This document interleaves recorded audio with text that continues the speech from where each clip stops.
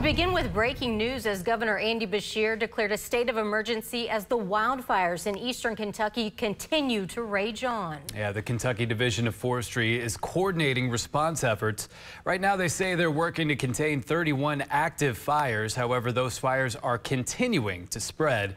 So far, 36 fires have been contained and 44 are being labeled as controlled fires and no longer have a risk of escaping control lines. And as we know, drought conditions have continued to increase threat of wildfires statewide and predictions for more fires in the Commonwealth. You can read the entire executive order and see more details on our website at WTVQ.com.